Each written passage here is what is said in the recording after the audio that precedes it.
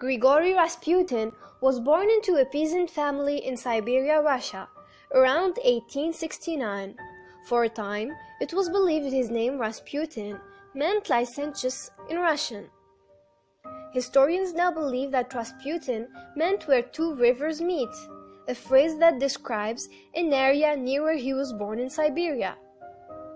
In his early years, some people of his village said he possessed supernatural powers.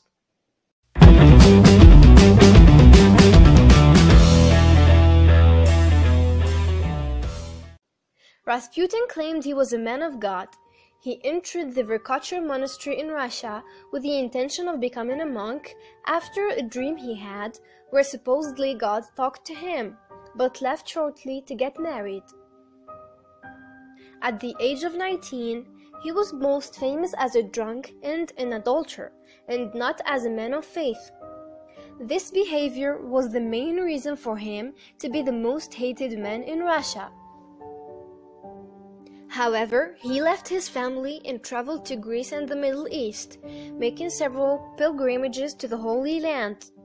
In 1903, he arrived to St. Petersburg with a reputation as a mystic and faith healer.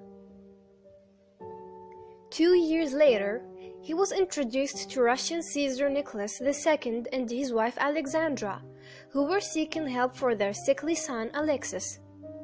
Rasputin quickly gained their confidence by curing the boy of hemophilia.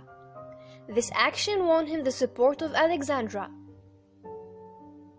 Rasputin had visions and prophecies all his life, including his own death and the end of the royal family, which was revealed to be true.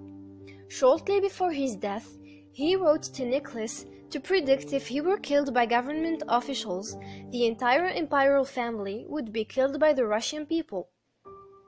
And if he was killed by the command, the royal family will live and rule for many years to come.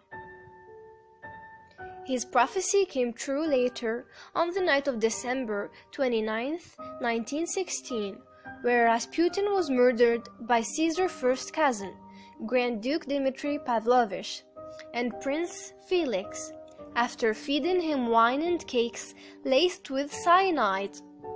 The poison seemed to have no effect. The conspirators finally shot him multiple times. He was then wrapped in a carpet and thrown into the Neva River, where it was discovered 3 days later.